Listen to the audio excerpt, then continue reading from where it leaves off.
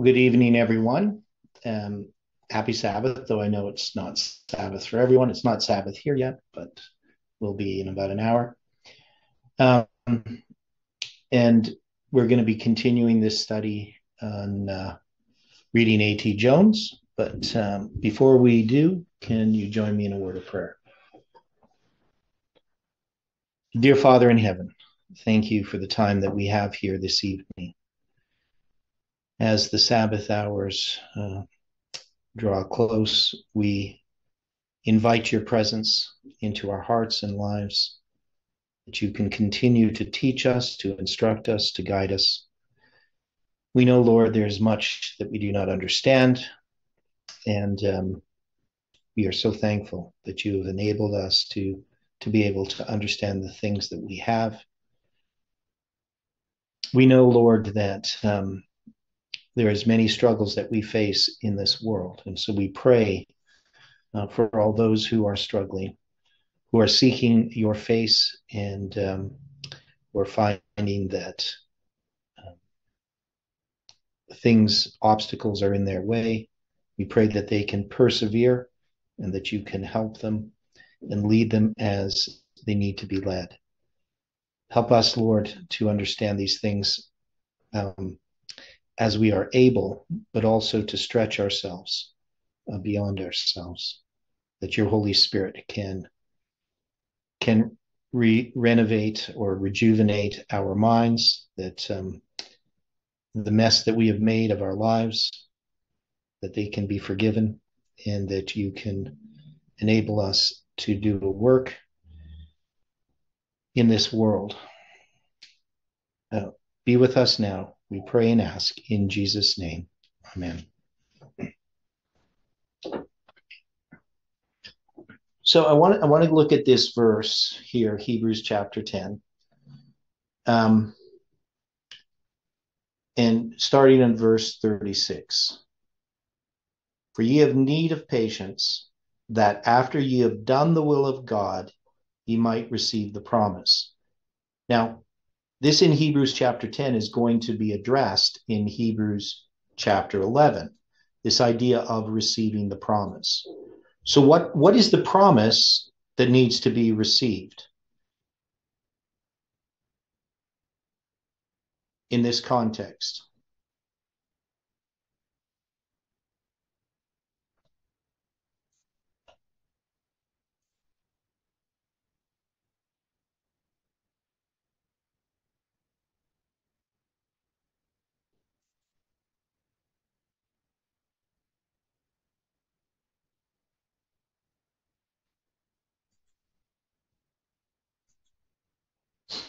Anybody?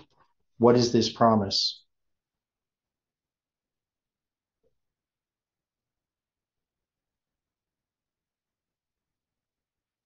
Salvation?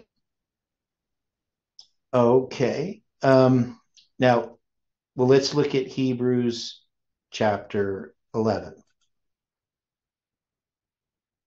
So it's going to talk about here. I'm just going to use this tool because it'll be a little faster to find the verses because I might miss them.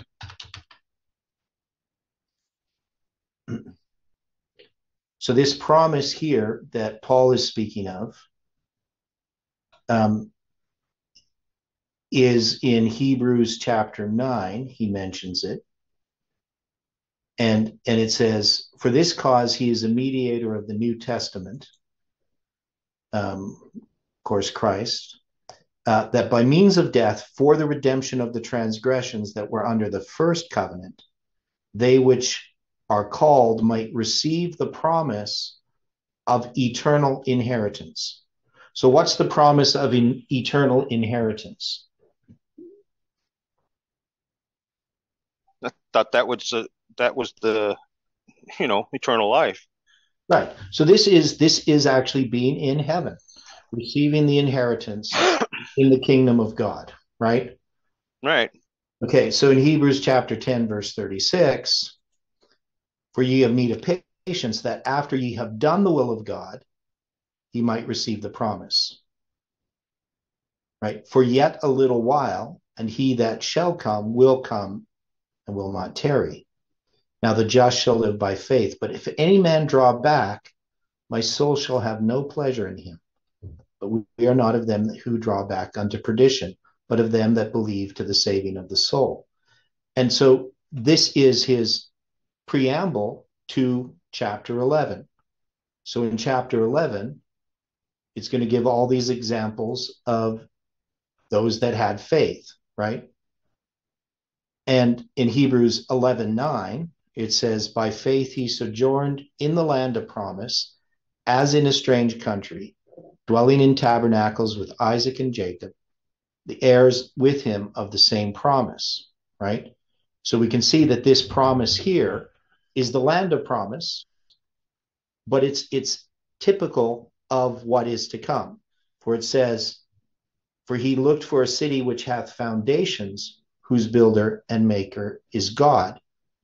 So even though he understood there was a land of promise, he wasn't just interested in the land. He was interested in God's eternal kingdom.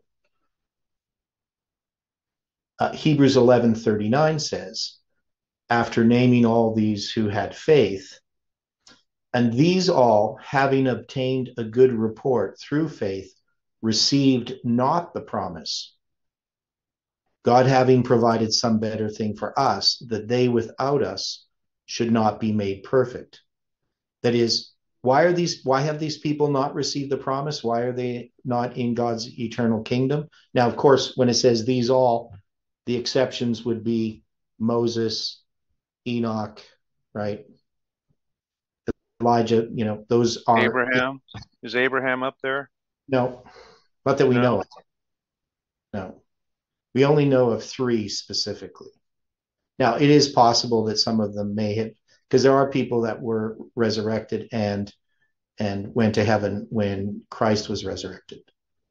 Right, and that's when I kind of not use it, but the fact that he used the parable of Abraham in heaven and in his bosom, that whole thing. That's what kind of made me gravitate towards that. Yeah, except that's a children's story that you tell children to make them not be poor, and Jesus turned the story on its head, right? So the Jews did not believe that Abraham was in heaven, right? Because they understood the resurrection is when, at the end of the world. The Pharisees did. The Sadducees didn't even believe in the resurrection. So, right. But anyway, the point is, this promise is received by faith. And, God has this purpose, this plan for us. And we get so caught up in the present world that we lose sight of this plan. And, the message that we're going to read here from the General Conference Bulletin in 1895 is going to be addressing this idea, what this means. There's some pretty powerful verses that Jones looks at. But, I just wanted to, because I've been thinking about it quite a bit, why is it that we end up becoming discouraged? Why do people leave the movement? Why do people leave the church or leave Christianity or leave Christ altogether? And, we're focused upon this world instead of upon what God has promised. And we talk about this message, Habakkuk's 2 tables and, Habakkuk chapter 2, right? But the just shall live by faith.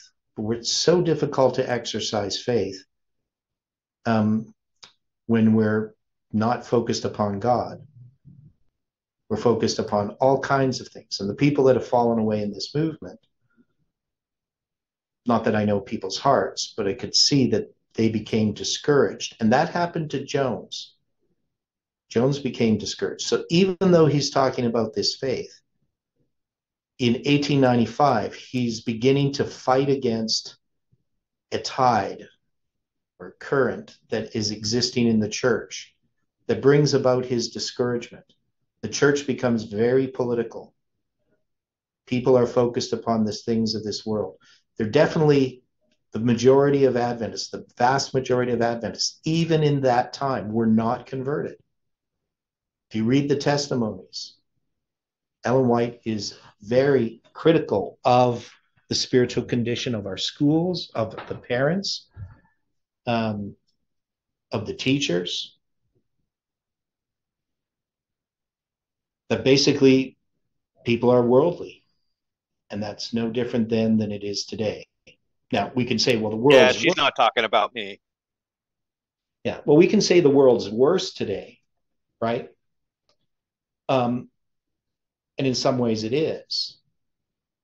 But, sin is much more open, but it was always there. It's not like, when we think about the past, we think about all these nice Christian people and, the early Adventist pioneers and how wonderful they were and godly and so forth. And you can see there were some definitely godly people in the past.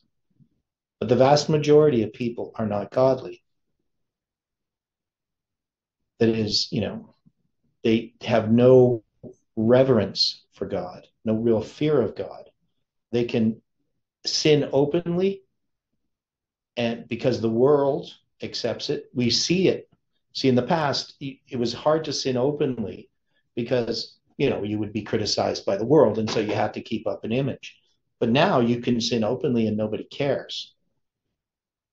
So all it does is reveal what's really always been in the heart.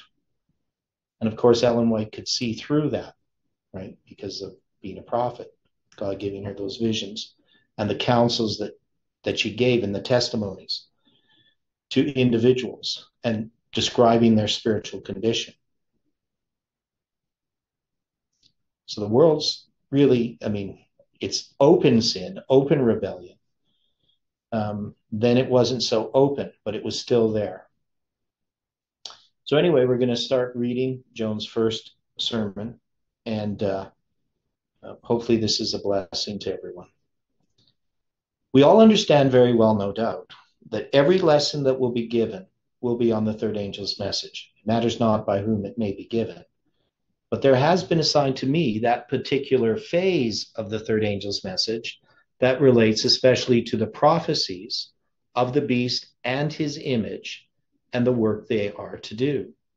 We shall begin with that tonight and follow it up as the lessons may come. All that I shall attempt to do in this lesson will be merely to state the case, to present the evidence. The arguments will come afterward upon the evidence of the case as stated. In the time we shall have this evening, the case cannot be fully stated fully, only the case as relates to the side occupied by the image of the beast. The next lesson, we will have to consider the case as developed in respect to the papacy, the beast itself. I need not undertake to give a definition in detail of what the image of the beast is. We all know well that it is the church power using the government, the civil power, for church purposes. That is definite enough to recall to the minds of all the general subject. The case may be presented this evening. The case to be presented this evening will be simply the outline of what the professed Protestants of the country are doing, and the evidence that they are doing it in such a way that all may see the situation as it now stands before the country. And not only stands temporarily, but stands before the country in such a way that it is intended by those who are conducting the measures to be permanent. The year 1894 alone we will touch.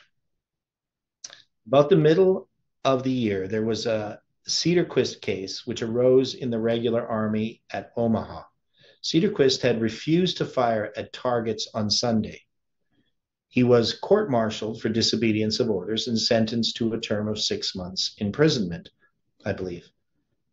And we are not to touch upon the merits of the case as it arose in the army. We are to notice the use that was made of it at the time. With this, no doubt, a good many are familiar, but I simply call attention to it now as one of the points in the general array of evidence that is before us.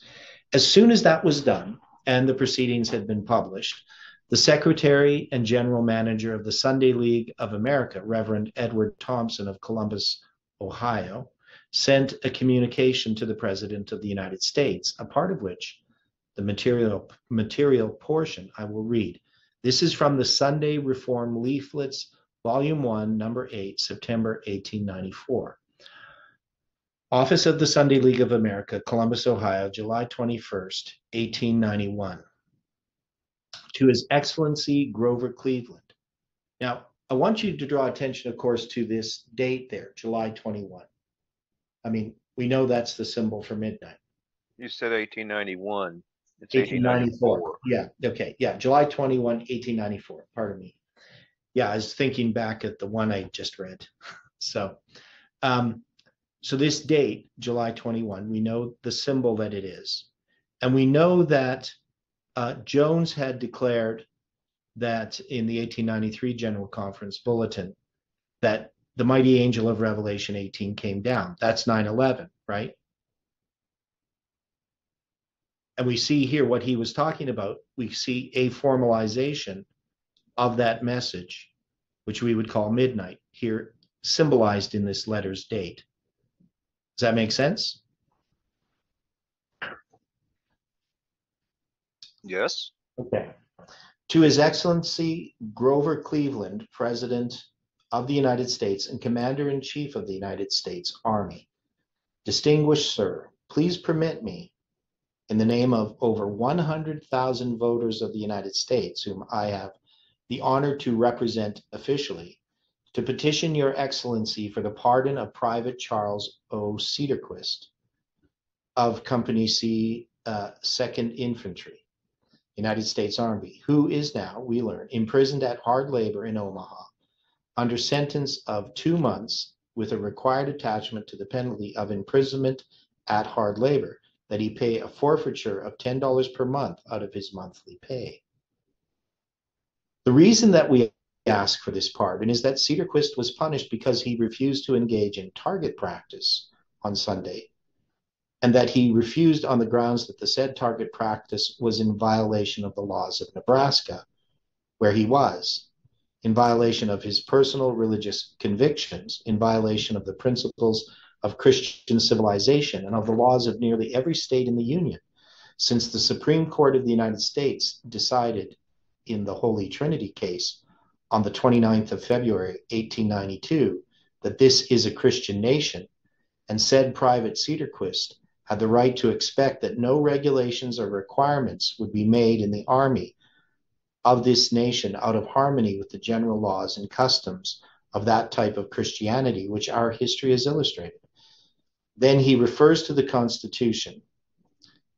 So this is Jones, so that part wasn't in quotes. So he refers to the Constitution and exemption of Sunday from the time of which the president has to sign a bill.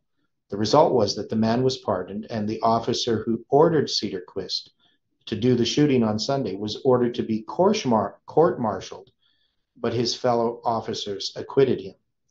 That shows that the combination was represented in that particular form of organization, has used the government for its purposes, and proposes to do it upon the strength of over 100,000 voters of the United States, whom the general manor has the honor to represent officially. Not far from that same time, the postmaster of Chicago, who is a United States officer, proposed to hold an inspection of mail carriers in the city of Chicago on Sunday, and the directions were given that whosoever among them had any conscientious convictions against such work or service on Sunday were at liberty not to appear. But the parade was not allowed to be held at all, because the churches of Chicago combined and sent such a protest to Washington, the president and his cabinet, that the postmaster was forbidden to hold his parade on Sunday. Likewise, there had been before the country for 2 or 3 years the campaign headed by Dr. Parkhurst of New York City against the municipal management. It culminated in the election last November, in which this political reform element triumphed. And that triumph spread the fame and influence of the leader of that movement through the nation and other cities that had formerly followed the same course which he was conducting in New York City, and have since invited him to come to their cities to give instruction on how to best carry on their campaign in the same line of things. Chicago is the first one that has done this since election. About 2 years ago, the city of Washington, with some of the United States senators, invited him down there, and he went and made several speeches to teach them how to conduct government. The other day, he was in Chicago at the invitation of a certain club of that city, and I have his speech here, and I will make a few quotations from it, merely to illustrate the actuating spirit of that movement, that you may see precisely what it is, that it is not intended to be political only, but religio-political. It is intended to be the church interfering. No, not simply interfering, but managing, controlling, and guiding the government by her dictation, and according to her interpretation of morality, of the scriptures, and as it is said, of the Ten Commandments.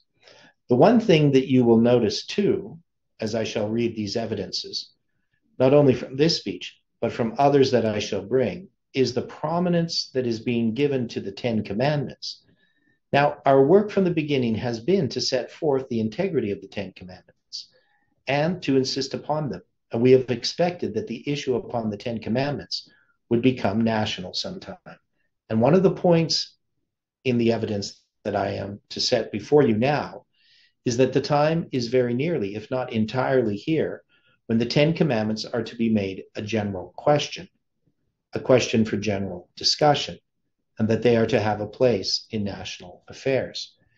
It is true that on the part of these political religionists, the Ten Commandments are to be put before the nation in a false light, and a false use is made of them all the time, but that matters not.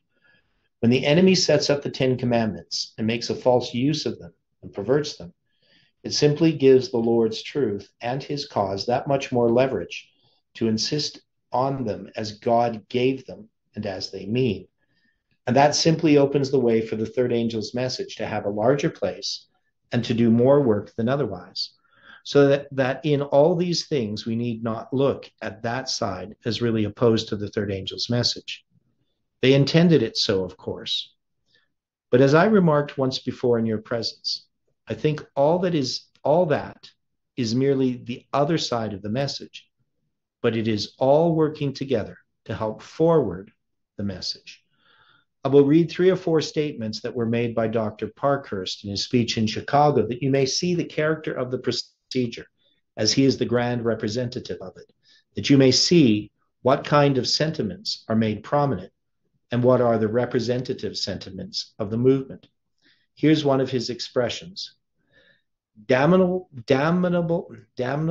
pack of administrative bloodhounds.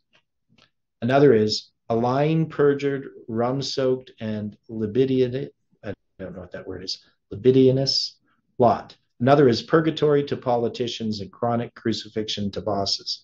Another, thou shalt not kill, thou shalt not commit adultery, thou shalt not steal. These are ethical chestnuts, but they are laid out tammany. I don't know what that means. And all this not in the heat of an earnest, spontaneous discussion, but in a cold, deliberate essay written out in the study and there read from manuscript. Tammany, so, Tammany, what's that? Tammany, as you're seeing it there, yeah, referring to Tammany Hall in New York, the center of, at that time, the very liberal politicians. Okay. Yeah, I don't quite understand all this language here. I guess it's colorful language. It's language that you would have seen in the 1880s and 1890s. Yeah. And it's meant to be colorful, right? Yes. Okay. Okay, so he read from this manuscript these types of things that he had written out. Okay, another series of expressions will help to illustrate this thing. I read these from his speech as published in the Chicago Inter-Ocean of January 24, 1895. It is not well to discourage people, but it is always wholesome to face the entire situation. To use an illustration that I have used a great many times at home, and in order to accomplish anything that is really worth the pains it takes to accomplish it, you will have to regenerate your city. The word is a quotation from Presbyterian theology, but answers the purpose well, even if it is. And since all this course has been endorsed by the Presbytery of New York as a presbytery, and as the means of endorsing of him and approving of his course as a presbytery, it is all Presbyterian theology, according to the phase of it, as held by the Presbytery of New York. So it is with double emphasis that he can quote from Presbyterian theology, as held by the Presbytery of New York, at least. It means more than Reformation. Reformation denotes a change, ineligible only. Regeneration denotes a change of heart, the inauguration of a new quality of municipal motives and impulses. If you say this is dealing with the ideal, of course it is dealing with the ideal. What do you propose to deal with? You are not going to win except by the pressure of splendid enthusiasm, and you'll start no popular enthusiasm by any effort that you make to achieve half measures, right? So this is again the quote. Another series of expressions. I wonder how many there are in this city that are willing to take their coats off and keep them off until they die or Chicago is redeemed. That is what will do it, and it is the only thing that will do it. You will have to take your life in your hands, and your comfort and your ease in your hands, and conquer victory step by step. There is no call for a dilettante or dude in this work. Reform clubs are numerous, and they have large enrollments, but somehow they do not succeed in saving their city. There's no shortcut to municipal salvation. You cannot win it by the prestige or the wealth of the reformed organizations, municipal leagues, civil clubs, or by whatever other name the institution may be distinguished. You will avail nothing except to the degree that you fling your personality and all that it stands for directly against the oncoming tide of evil, even at the risk of being inundated and swamped by it. If this language is more strenuous than fits into your predilections, you have only yourselves to blame for it. For I came here at your bidding, not my own. If you had any object in life that means more to you than the redemption of Chicago, I would counsel you to keep out of the municipal regeneration business. Jesus Christ said, seek ye first the kingdom of God. This system says, seek ye first of all, have most important of all, the government of cities and the kingdoms of this world. So that's Jones' words there. I wish they would have things in quotation marks. But so Jones is saying, Christ says, seek the kingdom of God. But this movement, this system, is seeking the government of cities and the kingdoms of this world. Jones says, however, I am simply reading these items now. We will sum them up presently. Again, so another item here. There's no Republican and no Democrat in the Ten Commandments. Our movement then has had no partisanship in it and no sectarianism in it. And all around man is bigger than either party. And the Decalogue is as broad as Protestantism, Catholicism, and Judaism, all placed alongside of each other. Responsibility need not be taken from the shoulders of the laity, but the relations proper to be occupied by the clergy is a crisis like yours here and ours in New York are unparalleled and unique.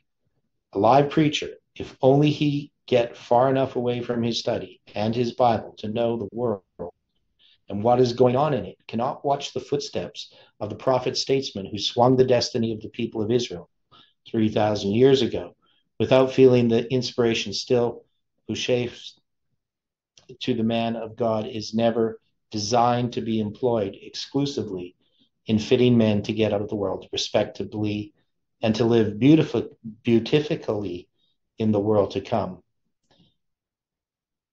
Beautifically? You got it right.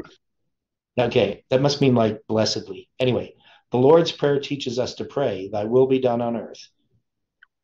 For you, that means, first of all, thy will be done in Chicago. And there is no point from which such a keynote can be sounded so effectively as from your pulpits.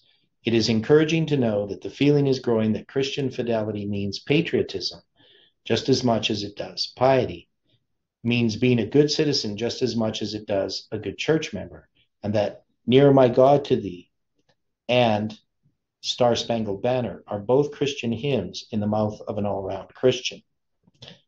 Jones goes on, he says, I'm simply reading these that you may see the situation and the interest with which these things are being put forth.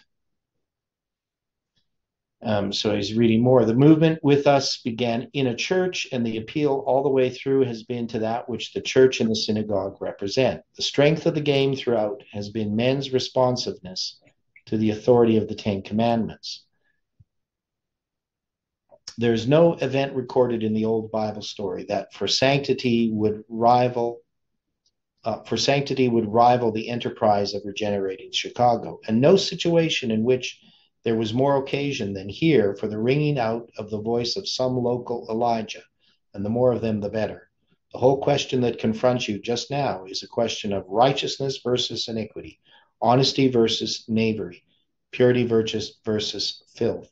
And if the clergy can come out in mass and take a direct hand in the duel, what under heaven is the use of having clergy anyway? And Jones says one more.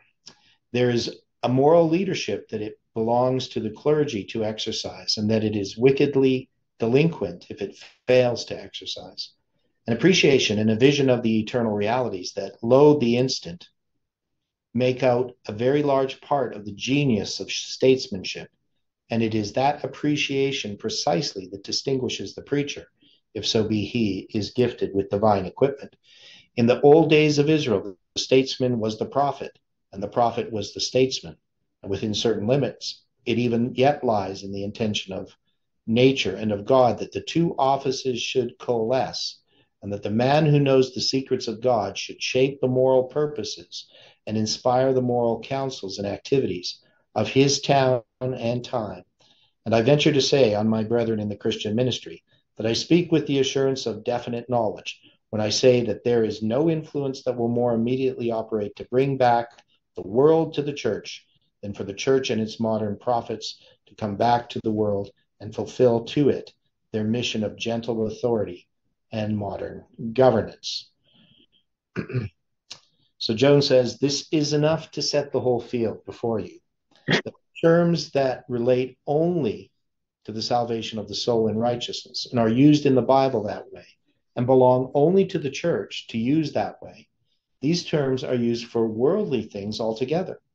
And the whole of it, the whole plan of salvation and of church work, is reduced to the level of this world and made to mean the saving of things as they are in this world. Then you will see the application of the Ten Commandments, which they make, will only be to the outward man, and it will be simply the same old iniquity over again. Cleanse the outside of the cup and the platter, and the inside will be as it always has been with the Pharisees. So remember, we started this study reading about those having not received the promise, and that Paul quoting Habakkuk chapter 2, the just shall live by faith, and that these all died having not received the promise. That Abraham, he looked for a city whose builder and maker is God. He did not look on the things of this world. Even though he was going to the promised land, he saw the bigger promise. He trusted in God. He understood what God was planning, that this was the redemption of the world, that this was the everlasting gospel. So we can see here that Christianity had lost sight of that. Because when we look at Protestantism, when Protestantism fell in 1844, they become part of Babylon. What does that mean, that Protestantism fell? Babylon is fallen, that Protestants become part of Babylon.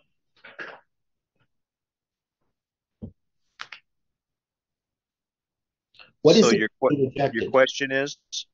Well, what is it that they rejected? Why did they fall? What was what? They didn't accept well, they closed the doors to the Millers' rights. Okay. That was their basic rejection. Okay, so they rejected a prophetic message. But in rejecting that prophetic message, this is the state of Protestantism, 50 some years later, right? Right? Okay. So we can see that salvation, understanding righteousness by faith, is tied up in a prophetic message. Agree? Now, the Protestants didn't want Christ to come back.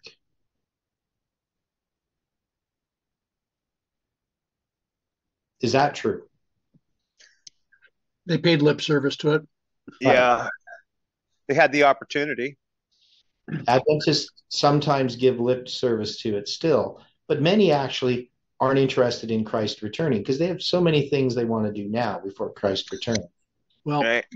let's also add to that Mm-hmm. the Protestants of the 1840s, just like the Adventists from 1950, or actually since 1919 forward, do not wish to study in the manner in which our Heavenly Father would have them study.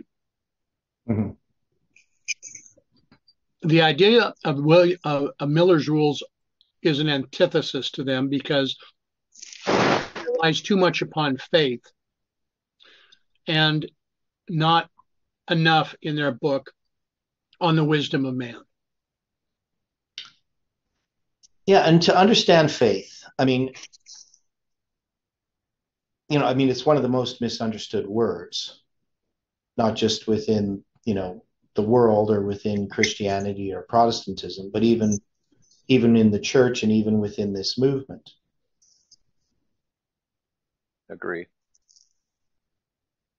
Right. And Jones lays out what it is. Now, we talked about the fact that Jones becomes discouraged. That is, even though he had given a message, he's going to take his eyes off of Christ and he's going to look upon the present situation, become discouraged. And that's happened to many people in Adventism, many people in this movement, that somehow we lack faith. To just trust that God can take care of the truth himself.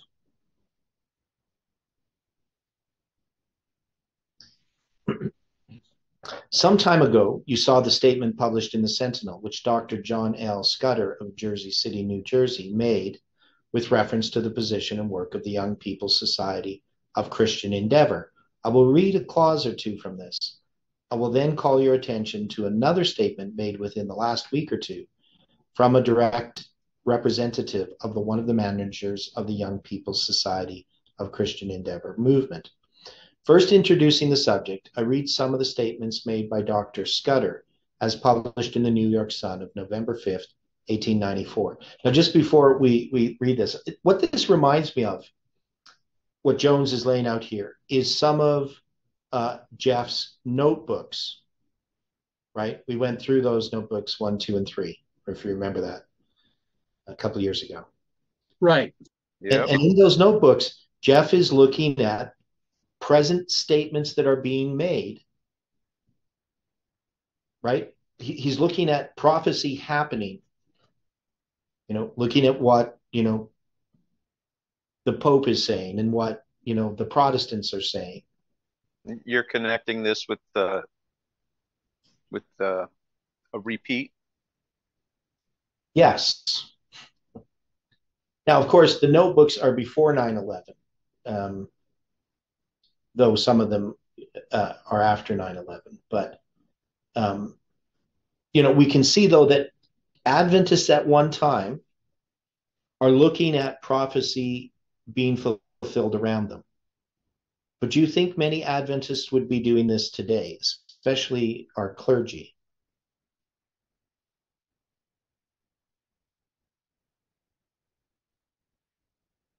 Are they interested in the events of the day. No, they're busy converting people or taking care of the Lord's business in some manner. Yeah, so they're entertaining their congregations. They're thinking about the church as being a business to a large degree, right? How do we keep the members in the church? They're focused I upon always thought it was, how do you get rid of the members? How do you make them? How do you make them? You know, evangelistic pilgrims. well, I don't know, but anyway, so he's going to talk about this Young People's Society of Christian Endeavor, what they say.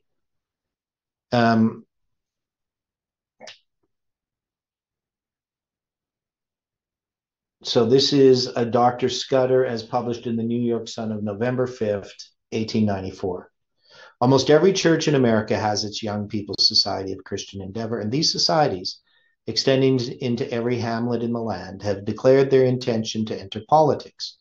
This is a significant fact when we remember that these organizations number several hundred million followers and are composed of young people full of energy and enthusiasm. This means that the church is going into politics and is going there to stay. Furthermore, it means that the church is to become a powerful political factor. For in these societies, it is a perfect and permanent organization, extending through country, state, and nation, and will act as a unit on all great moral questions. I do not take it that the churches are to form a separate political party. On the contrary, they will stand outside all parties, but they will cooperate and as one prodigious organization, make their demands upon existing parties and have their wishes fulfilled. Before the election, every local union will assume temporarily the appearance of a political convention, ratifying such candidates only as will carry out the desires of the respectable portion of the community. They will secure written pledges from the candidates and hold them to their pledges. And if they fail to keep their pledges, those particular politicians will be doomed. I hail with the utmost joy the coming of the eventful day in the history of the church. At last, the politicians will find that we Christian people are not a parcel of fools, that we know enough to cooperate, command several millions of voters, and hurl our combined forces against the enemies of righteousness, law, and order.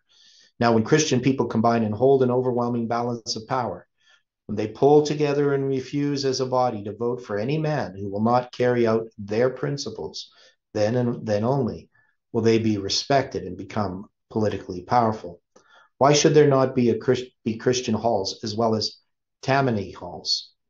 Right, so those are those liberal halls, whatever they are. What objection to a sanctified caucus? Why not pull wires for the kingdom of God? If sinners stand together and protect their interests, why should not the saints do the same thing and whip old Satan out? Here's the latest. So this is Jones, I believe, again. From the Christian Endeavor Department of the Christian Statesman. It is conducted by a Christian Endeavor officer, and the particular series of lessons that are being taught now and studied is on Christian Endeavor, good citizenship. Just a few sentences from this. The politics of the Christian Endeavor movement is striving for is Christian politics, and is party politics. Christian party politics. We are to conceive of it as a section of Christian living, of which the social life, the business life, the family duties, and the distinctively church work are other sections. Politics as a Christian duty to be thoughtfully considered along with social, business, and home duties. In politics, Christianity takes exactly similar ground. Of two good candidates, the church has no right to decide between them.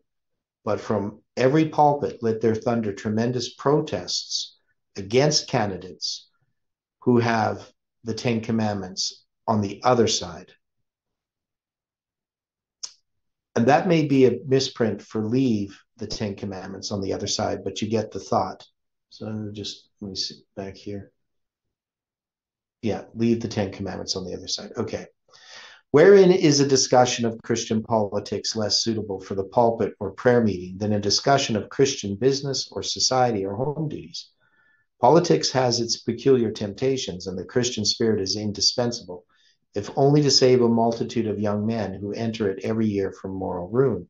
We must purify it, but also save the country and our sacred American institution. Then what does their salvation teach or reach? Then what does their salvation reach? What only does that salvation from the whole plan of it concern? Only this world, the things of this world.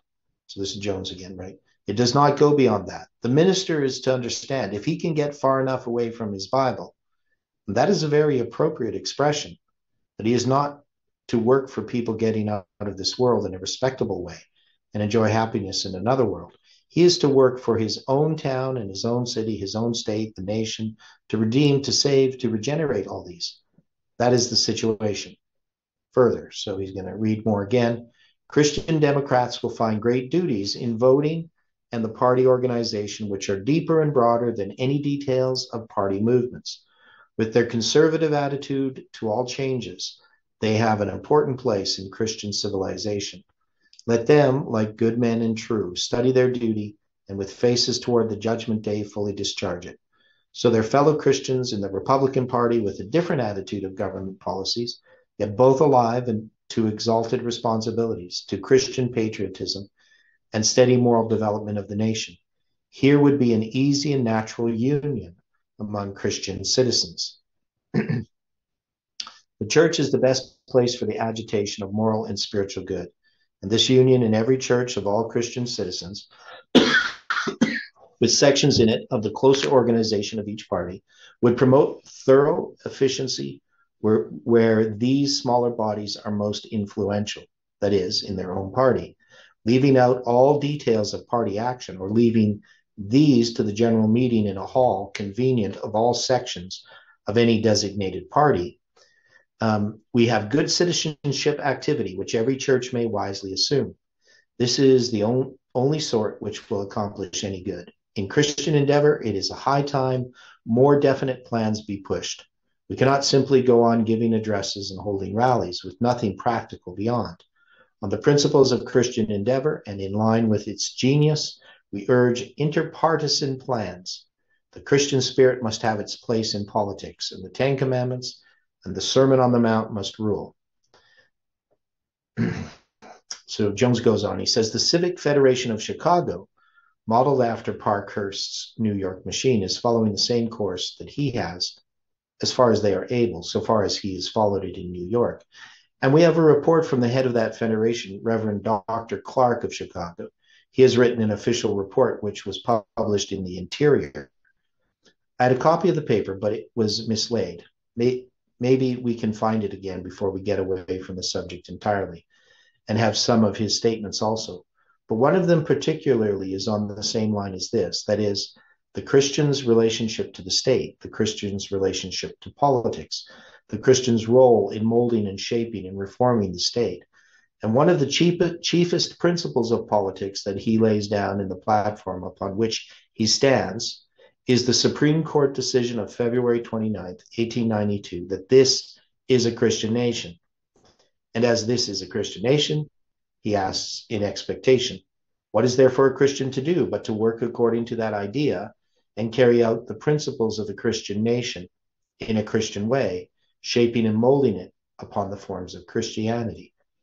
Here then are all these elements working all these plans to get control of the law and the law-making power.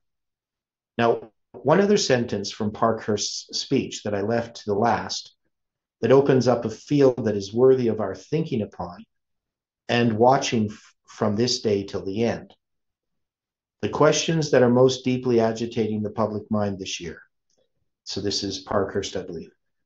And that will continue to agitate it probably for many years to come are not national ones, but municipal.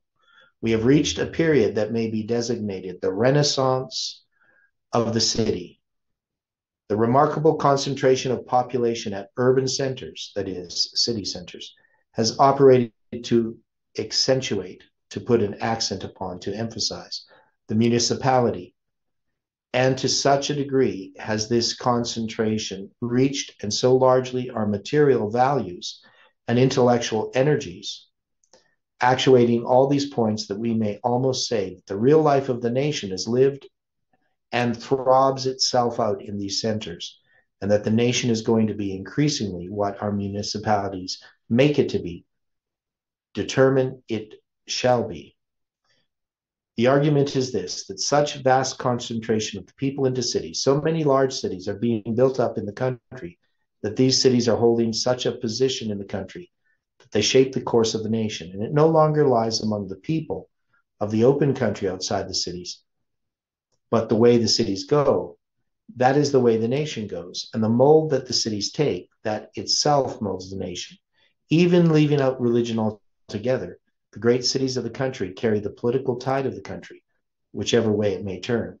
Now you see these church leaders understand this, and therefore are working to control the cities, thus worming themselves into power there, and then through that to rule the nation. So this paragraph is Jones, right? So he's showing this argument. And it's rather interesting. Now, one of the things you see that Ellen White emphasizes about cities is that they need to be worked, right? That the gospel needs to go to the cities.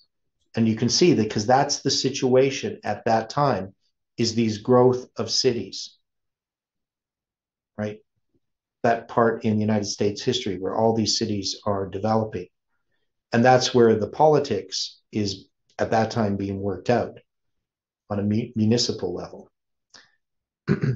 Thus, you see all the way through, every one of these statements that I've read is simply the statement over again of the system that made the papacy and has characterized the papacy from the first step that was taken by the church in the days of Constantine until now.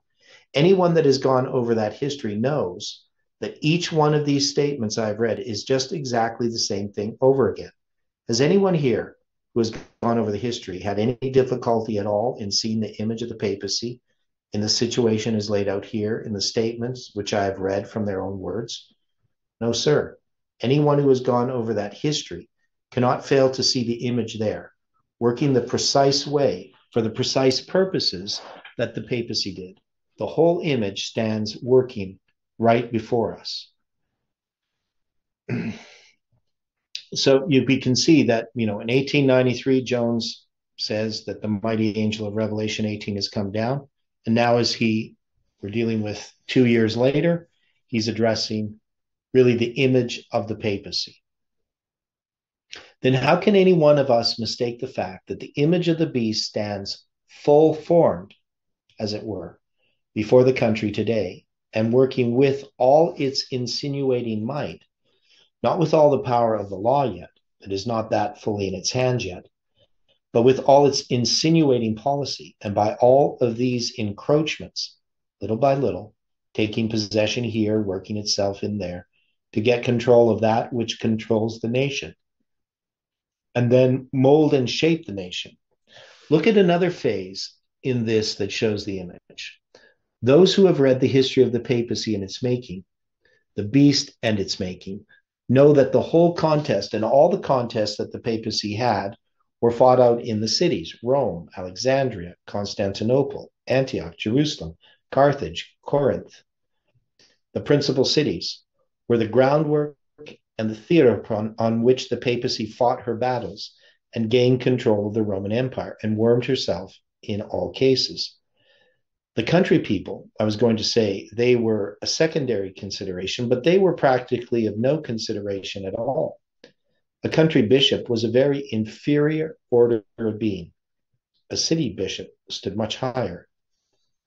The graduation of the bishopric was according to the graduation of the great cities, and the bishop of the chief city, which was Rome, held the chief power.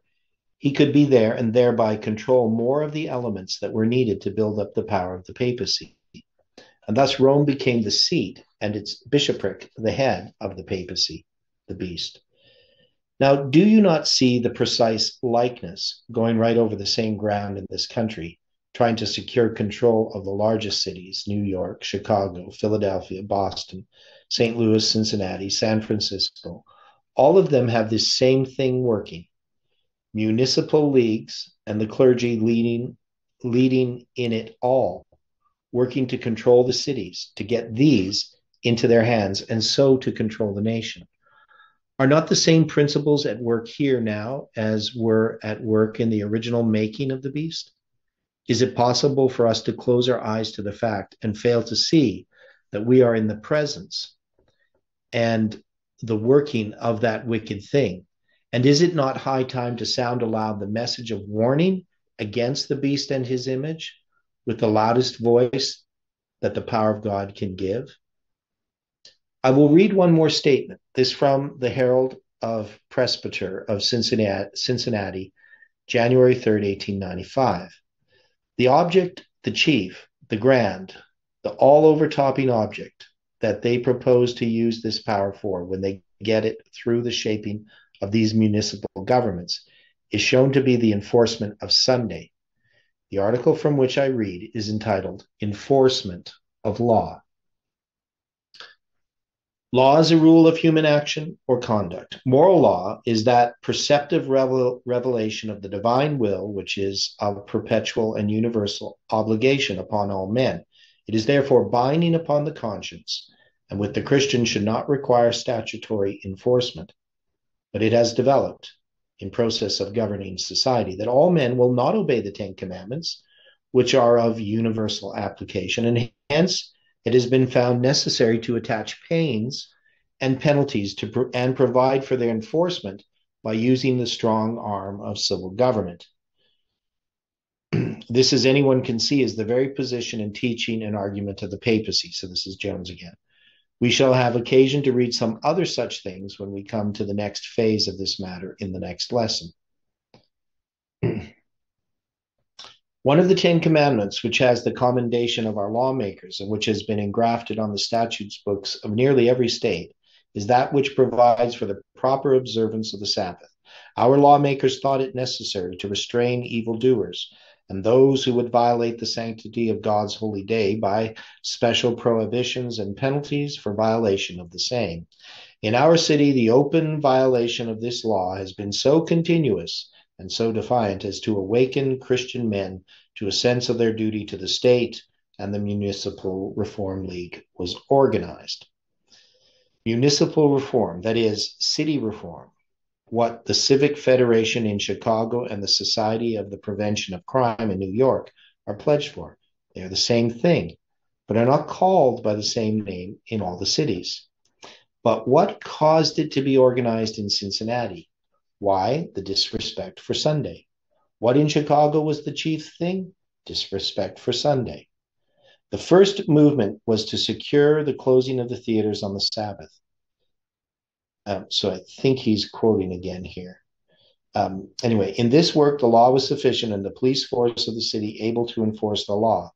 But there was found to be one man more powerful than the law, the police force, or the elements of reform in this city, and that was the mayor. The violators of the law were so numerous that if each one called for a jury, it was impossible to try offenders.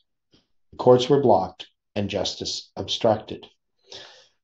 The League came to the relief of the court with the law at their backs and proposed that the police be instructed to make arrests for persons found in the act of violating the Sabbath law. This would have made the law prohibitory and closed the theaters, even if offenders were not fully punished. The mayor came to the rescue of the theaters and forbade officers to make arrests till after the offense was complete and the entertainment over. The League appealed to the police commissioners on the ground that the police were not bound to obey unlawful orders. A majority of the commissioners decided that the officers must obey all orders of the mayor, and this was necessary to proper discipline. Now then, what are law-abiding citizens to do? They are told that Cincinnati is better governed than any city of its size in the country, and yet Boston, New York, Philadelphia, and Baltimore are able to close their theaters on Sunday.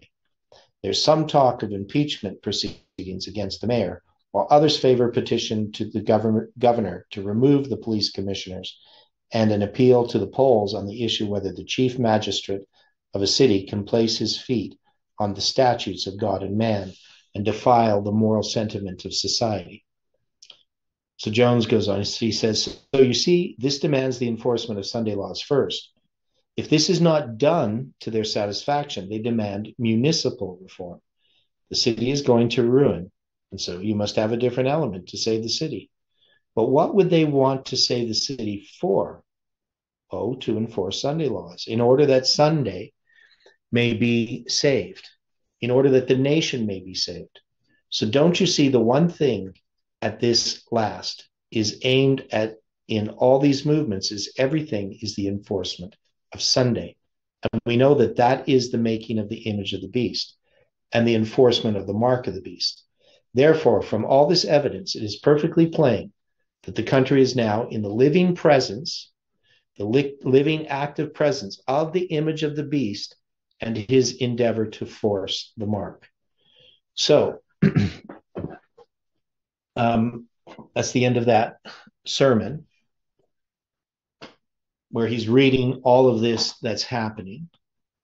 And so if it's true that the mighty angel of Revelation 18 came down in 1892, and Jones is marking this in the 1893 General Conference Bulletin, and now he's saying the image of the beast has been formed. Is he correct on both counts?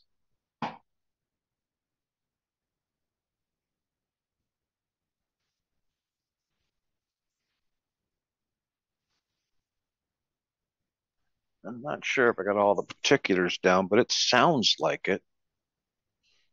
Yeah, I mean, he's laying it out that way, right? That's what it sounds like to me, that he's laying it out in that manner. Yeah. Okay, William? I would say it's no. I wouldn't think so. He didn't have all the information we do. No, but in his time, in a typical way, he's laying out the lines like we would. Right? I agree. The mighty angel of Revelation 18 comes down, and the image of the beast is going to be formed. And yeah, but he didn't have a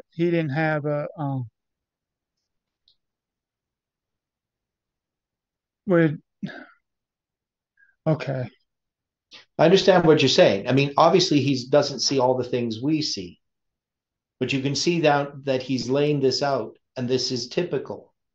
The Jones history is typifying our history. Right. He's laid out a line. Okay, right. He's even used dates. Yeah, not that he intentionally used them, but no, they exist.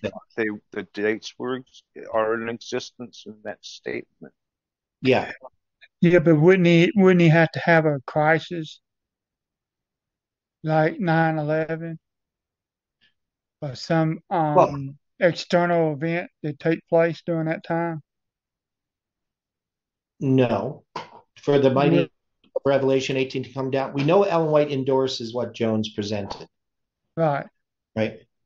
So she refers to it. She refers to this whole issue.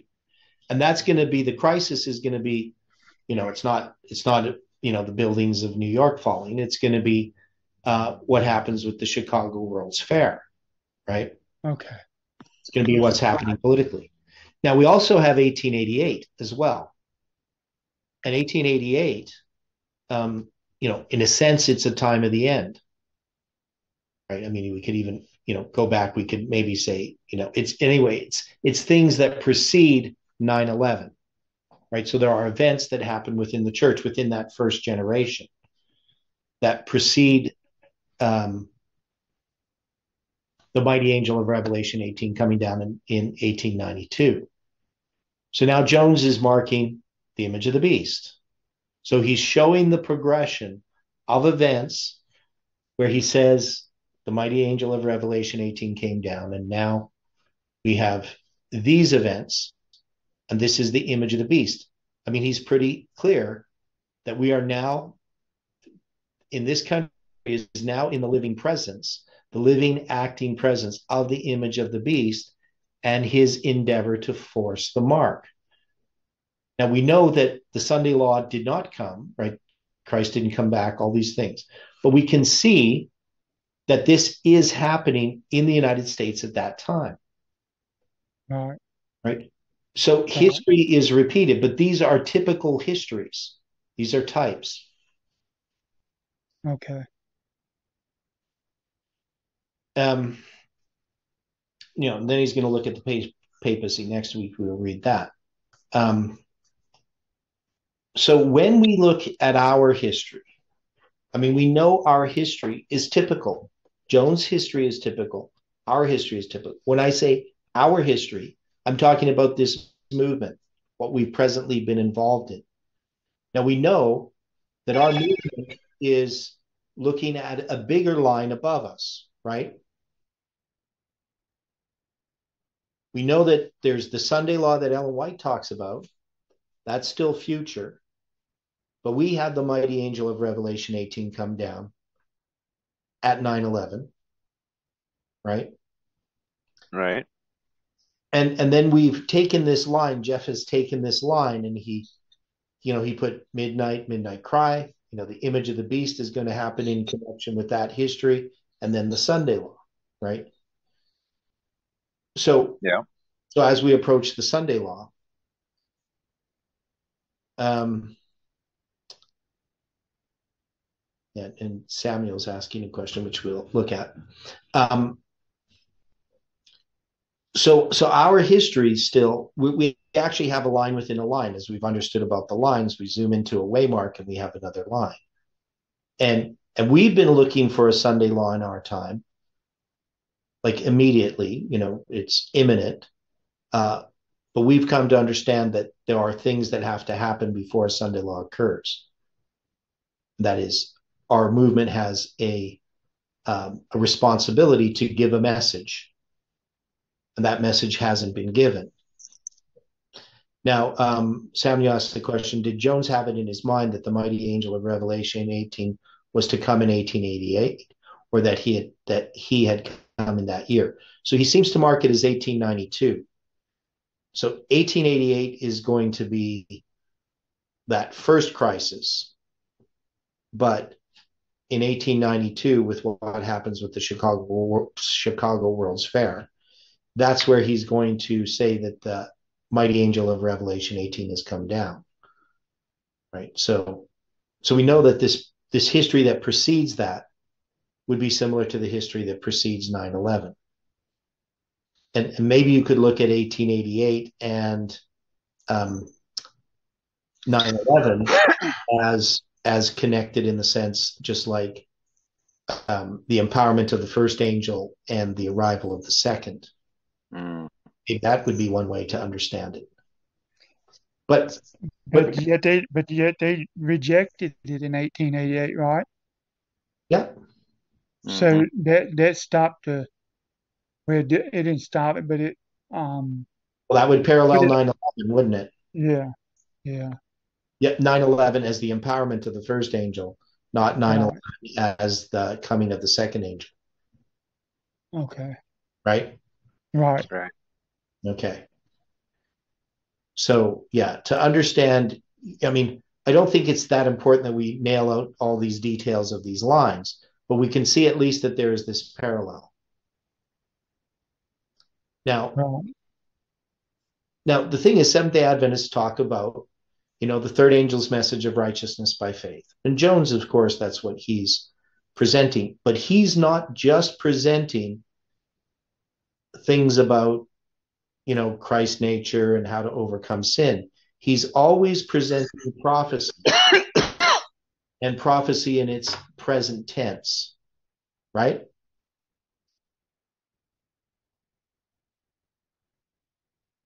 Right. He sees that he's going over the ground of fulfilled prophecy, and he's not wrong, because we mark these things, 1888 and the Chicago World's Fair. We mark it. He was doing the same thing we do. Yeah. Right. That's what it looks like. Yeah. And we have to keep doing that, even though we haven't received the promises, right? We have to, the just shall live by faith. We trust that God is working out his purposes. We can't know when things are going to happen. We know what is supposed to happen, but we have a responsibility in giving that message. And so we can see that you can't speak of the third angel's message of righteousness by faith if you don't understand the first and second angel's messages. You have to understand that they are also righteousness by faith. But the third angel's message is righteousness by faith in verity, in actuality, worked out in the life. You can't have a third without the first and second. And this isn't understood within Adventism.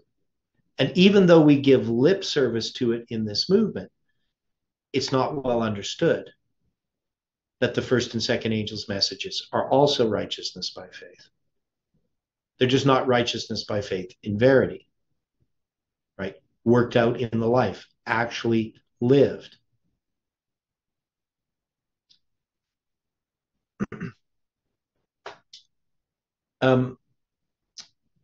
Any other questions? Or any other thoughts?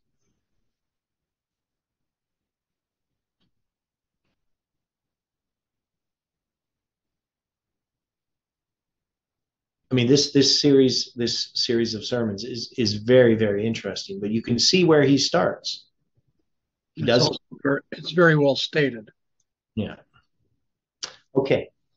So let's close with a word of prayer. Dear Father in heaven, thank you for the study this evening and for the time that we had together. And thank you for the Sabbath. May your Holy Spirit be with us throughout this Sabbath. May we be united with Christ and with one another.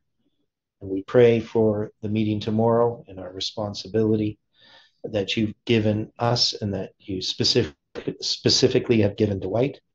I just pray that your angels can use him, that your Holy Spirit can speak to all the hearts, and that we can obey your voice. Thank you for hearing our prayer.